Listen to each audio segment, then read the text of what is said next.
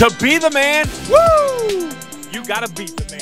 Aaron Matthews with our top 5, courtesy of Layfeld Welding and Industrial Supplies. At number 5, we head to Coldwater. It's Miles Blassingame. His pass to Jay Schriederman, channeling his inner Nelly tip drill to Jay Mullenkamp. He makes the touchdown grab as Coldwater rolls over West Jeff.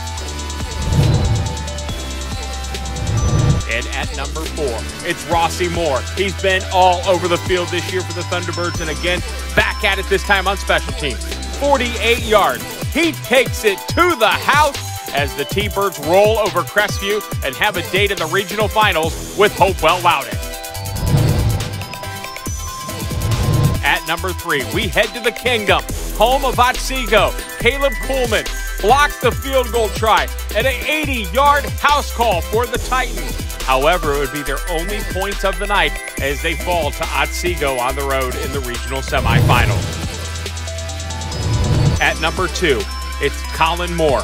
A pass thrown, a pass caught, and a score for 2 points. Yes, Colin Moore pulls off the one-play hat trick for Fort Loramie. However, not enough as the Loramie Redskins lose to New Bremen 16-8. They'll face Marion Local Friday night.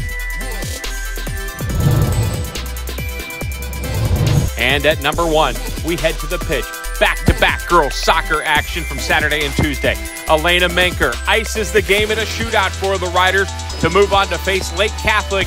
Then Tuesday night, it's Lily Ankerman in sudden death.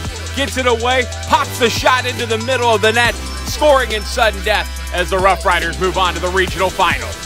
And that is your latest Layfeld Welding and Industrial Supplies Top 5 on the Sports Report.